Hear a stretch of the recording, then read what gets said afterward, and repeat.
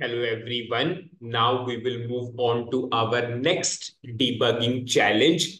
And this debugging challenge is based upon the ALV by object-oriented concepts or object-oriented programming. And into this particular program, we are using CLGUI ALV grid class. You all know, yes, those who have the knowledge of this particular ALV by object-oriented concept, they know this is one of the class which is used to display the ALV grid, which is used to display the data in the form of ALV grid. And I will go for same to same practice. Whatever the error code and solution code is there, I will kept at the shared drive. Suppose if I will go for this particular shared drive, I kept the error code and solution code. If I will go for this shared drive, if I will go for debugging challenges, I will go to error code folder.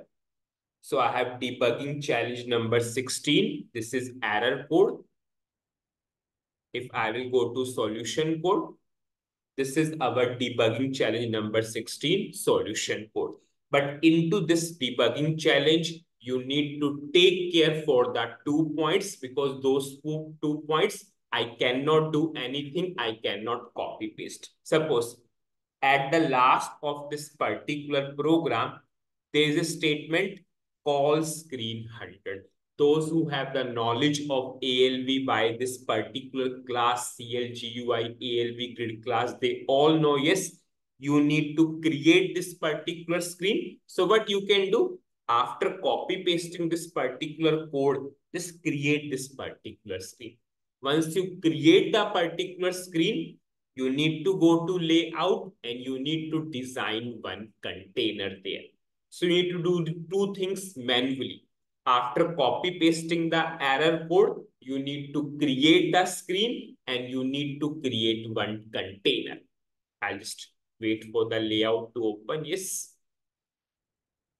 I think system is slow. It might take some time.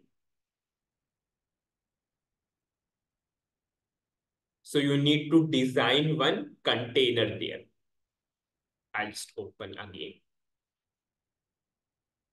I'll go to the program.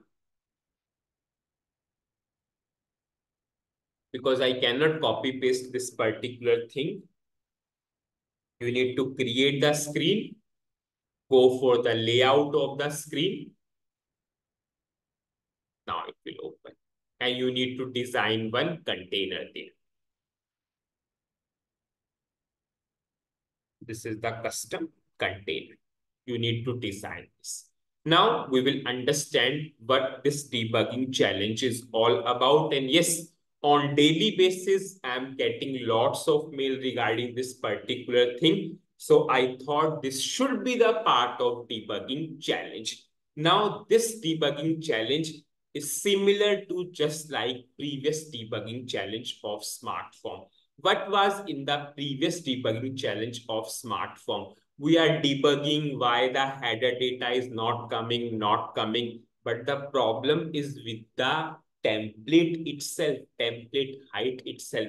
Data is not an issue. So at that time, the first thing should be in our mind, yes, if the problem is with the data, then why the labels are not coming? Same thing we need to realize here. So firstly, what I will do, I'm running this particular program. I'm giving input 1 to 10. I'm executing the program. And the output is not coming. ALV is not displaying.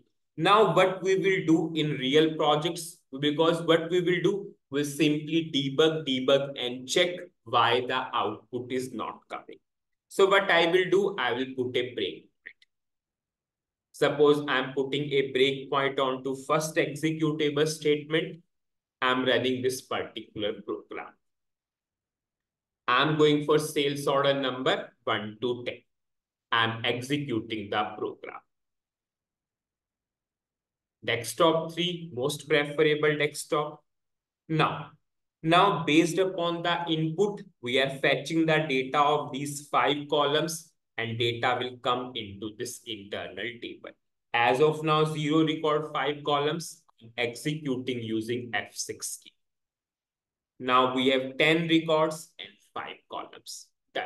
First query, perfectly fine, size about C0.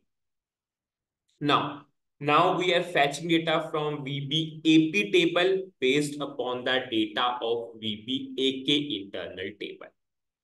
If condition true, now second query also successfully executed and into this internal table, we have 12 records. Now we are merging the data of these two internal table into this final internal table. If I will check, if I will simply put the breakpoint and check, LT underscore final, now 12 records. So data is perfectly fine into this final internal table. Done. Now we are preparing field catalog. So I'll just go to the last of the field catalog logic. I'm putting a breakpoint, doing F8. So this logic executed. Now field catalog internal table, 7 columns, perfectly fine. It means field catalog internal table done, LT final done.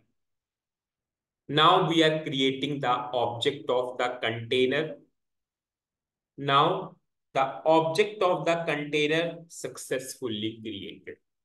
Now we are creating object of grid and container object is acting as a parent. Now the object of grid successfully created. Now the object of grid successfully created. Now we are calling this method to bind the data with the field catalog. You can see size about C0, perfectly fine. We are calling the screen. On the screen, we have the container. Now, if I will go to execute, but why the output is not coming? Yes, now we will go for simple understanding. What should be our first approach at this point of time? We should not blindly go for that debugging. Yes, if the problem is with the data, at least blank container should appear. But in our current scenario, even blank container is not coming. It means problem is not with the data. Problem is with the container itself. If problem is with the data, at least you will get a blank container here. But in our current scenario, we are not even getting a blank container. So what I will do? I will simply close this. Now we'll check why the container is not even appearing. Now we created the object of the container and what the name we gave, container, full container, CONTAINTAINER. If I will go for the screen where we designed the container, I will check what the name we gave there is. Okay, it is not opening. Memory slow. I'll just open again. Okay, I'll just open the program again.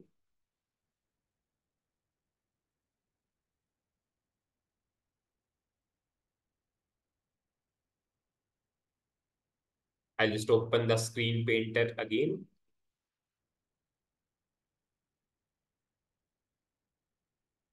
If I will go to layout, now screen painter will open. Now, if you check the name of the container in the layout, it is CO.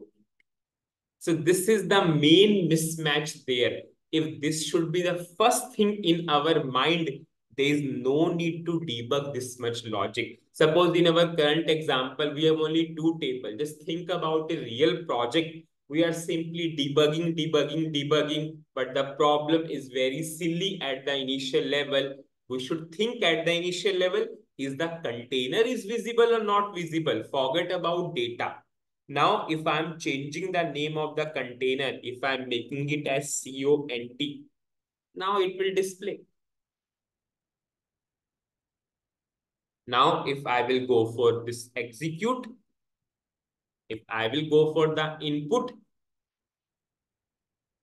if I will simply go for execute, now you can see perfectly fine.